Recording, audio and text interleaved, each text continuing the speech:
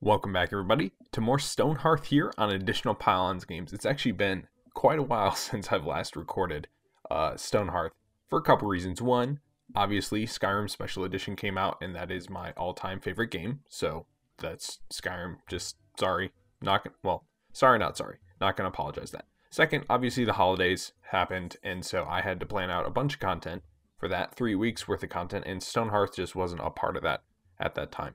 The other part of it is that there weren't a whole lot of like new updates and stuff for Stonehearth, and there really hasn't been too much lately. So I've just been kind of doing whatever with it. Anyways, you can see since the last time, the town looks a little bit different. So I've been playing a little bit in my off time, off camera basically. And so we'll just kind of go through some of the things that have happened. So I finished up the town square. I've decided to just go ahead and get it done, get it looking decent enough for now. And maybe later on, we'll renovate it, we'll redo something with it. But for now, I think it looks pretty good. Second thing that you'll see is that there are a lot of new buildings around this center here. In particular, you've got the new inn. This is one of the tier 2 buildings. You've also got some like the specialized buildings here. This is the Tinker's Workshop. You've got the stonemason, blacksmith, potter, weaver, and chef, cook are all there, and now we're working on some of the bigger houses. And so just using some of the tier 2 buildings and making use of them, kind of just to change things up, spice things up a little bit, make our city look a little bit more well developed. So we've got that going on. You can see here the backside of the temple, the backside of the lighthouse. I've finished up the grand staircase. Actually, I think I might put some lanterns or some braziers here, something like that. But I wanted a way for the hearthlings to get up there that was a little bit more grand, I guess, a little bit more respectable towards the audacity, I guess, the amazingness that this lighthouse is, the grand lighthouse. You've also got the this little ledge here that goes around the grand lighthouse. Give it a little bit more walking room on the outside, just to make it look a little bit more grand, make it look again also like the lighthouse is kind of dug into, and it really is just like very, I don't know, just clawed deep into the mountain to make sure that it's able to retain its height there. So that's going on. We've also got a couple other new buildings over here. You've got the temple of, it's like some shadow or something like that, the shadow of someone, I forget, but there's a light, there's a little what's it called, there's a fire pit in there, and then when they light it up, it makes shadows throughout all the different places there. Also, these pots, using them to store wealth and wealthy objects. We can just go ahead and get rid of you for now. And lastly, but not least, we've got, for the new buildings at least, we've got the sort of like an advanced watchtower. It's kind of how I styled it. So let's go ahead. Still working on the gatehouse. I'm going to be doing a time-lapse video for that in the future. But for now, we've got the watchtower here. So you've got, so I kind of styled it like you've got these rock piles that make it look like, you know, they might be able to drop rocks on any enemies that come here along the base. But you've got 3 watchtowers. So you've got the one that looks here to the southwest, kind of overlooking just this area here where the gatehouse is going to be. So it's not too big of a deal. Again, you've got this watchtower up here looking to the northeast. Again, not a whole lot out here, especially you're going to have a watchtower or something like that back here as well to keep eye out. But the big one, and you have this asymmetrical tower, this tower that's much bigger, looking out here to the southeast, just kind of covering this plain, and just, you know, keep an eye out for you know, trade caravans, or for travelers, or for, you know, military incursions, that sort of thing. So we've got that going on. We've also got a number. Oh, trader returns. Yes. So now we just got the wheat grain. Let's go ahead and activate that. So now we can plant wheat. So that's a neat little thing. I've also a couple other things. I've carved out these mountain areas here. So you can see those little mountain areas. We'll have these be like storage facilities. Carved out a lot of the mountain here, the major mountain as well. Really done a lot of work on the inside here for the main hallway. And then same thing up top. So we've got this big open area here to look over the hallway, but we've got all these new open rooms up here that to do something with as we continue building let's see, the last thing is that I've started down here. So we've got these staircases that come down underneath the main hallway, and this is going to be like a mine shaft. So it's going to be going straight down.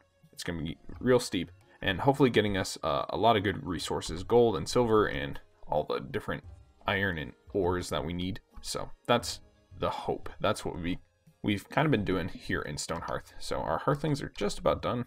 Or are they done with this building? No, not done yet. We need some lamps, we need some windows, but that's okay. But you can see the new tier 2 buildings here. The tier 2 buildings are largely, they're meant to be multifaceted. They're meant to look different from different angles, so that way you can place, basically you can place four copies of the same building, one with each side, and they'll look relatively different from all the different angles. So that way you get this illusion of having more different template buildings than what you actually have, which I think is a good solution for the short term, at least for the Stonehearth creators. Same thing here with the big lodge. So you've got this big lodge here area here, and you've got different views from different angles to allow for you know, just give it a little bit of variance. So the next project, well, the next project I was thinking on working on is definitely we need to get to work on this building. So yes, let's get started on that. Get our hearthlings going. Trying to think of what other updates there are. So you can see this is actually the same building, and it's just been rotated a little bit, and it gives it, just from the outside, it gives it a nice little different perspective. Other ideas. Oh, the other thing is that as far as like a building scheme goes, you can kind of see we've got 3 different color schemes, building schemes going on. So you've got the civic buildings, just the regular civilian buildings basically, and those are going to be mostly the white ash, just the white, the pale color. The wooden rooftops, open air, kind of just very desert feeling, right? So that's kind of signifying just a normal civilian building. Then you've got the red, right? You've got the red here, and then you've got a lot of red in the lighthouse. That's going to be more of community buildings, or maybe religious or social gathering areas, that sort of thing, featuring a lot of red, just focusing on that area. And then you've got your military buildings, which are going to have a lot of the stone gray, the dark slate. The roads will still be slate, but you've got this dark, more intimidating, I guess, factor going on. Same thing with our gatehouse, which is still in process. You can see that at this point in time, it's a lot of gray. It's a lot of dark gray. So that's, I guess, the other philosophy, the building philosophy that I've been going on with Guar Haracho nowadays. So that's kind of, I don't know, what I've been going with. So there we are. Other things to talk about. Well, it's snowy outside, so it's a good day to stay inside, stay indoors, and not do anything of particular importance. Let's go ahead. One of the other things that I want to do is I want to make this. So the mine shaft is going to be right here. This is kind of like a meeting area, and then the hearthlings can go into the individual staircases wherever they need to get to.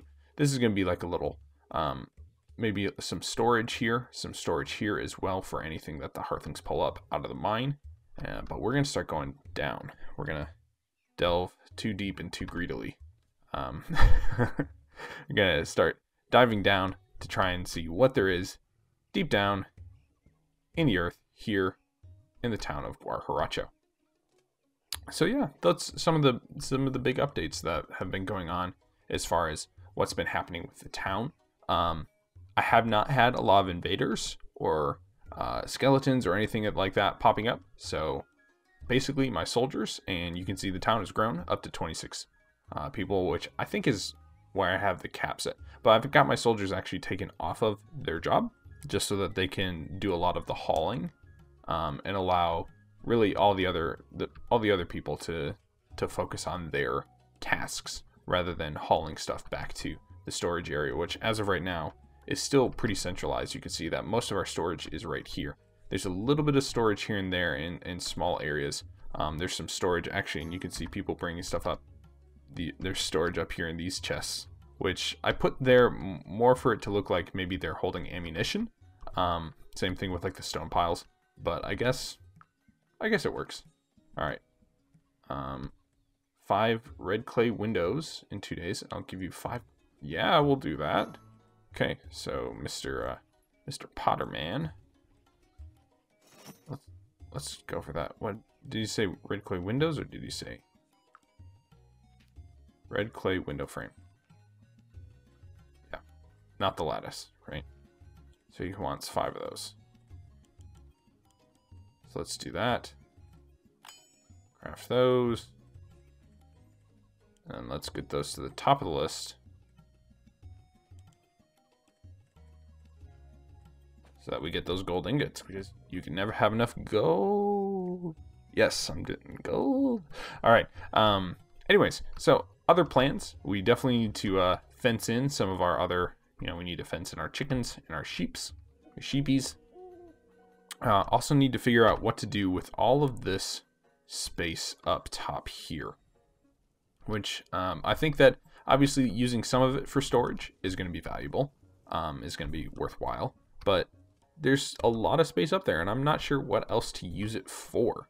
At this time, Stonehearth is still kind of in beta. Let's go ahead and harvest all this. Not everything that they want to do is implemented, and I think that there's opportunity for more. I don't know. I just think that there's opportunity for more. I don't know what that more is right now, but I think that there's opportunity for more. And so leaving spaces like this for whenever the new updates do come, I think that that's a wise thing to do. So let's go ahead and, since we're expanding our housing a little bit, oh, and there's our first error of the episode.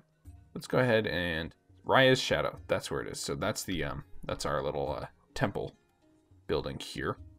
Red clay homes. So, and then little red. So we can plan out some of these little reds here along the other side of this road here, and we'll do it so that it's offset. I'm just kind of using the templates here, just for now. So we'll do some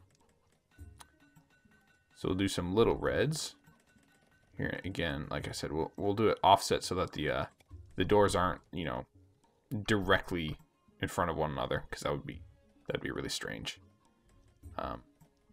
Really strange.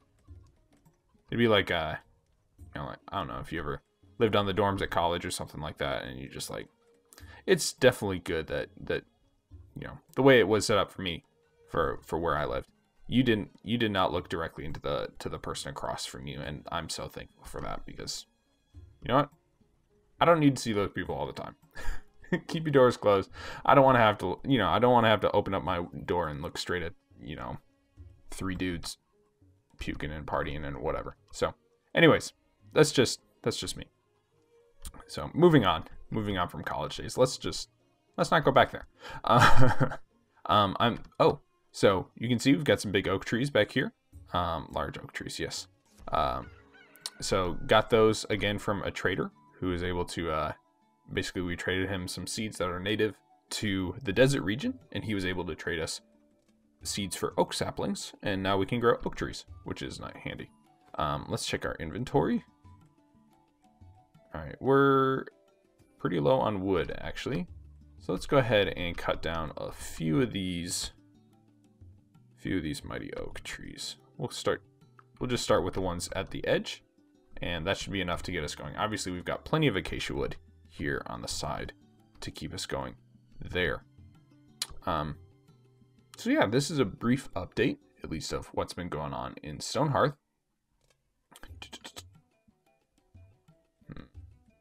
I'm still not super happy. I'm fairly happy with this watchtower, but if you guys have any thoughts, any ideas on what we could do with that, let me know. Post something in the comments. So earlier I did say that we were going to be using these for storage, and so I think it's wise that we start doing that right now. Let's go ahead and line up a bunch of these chests. We've got 6 chests left over.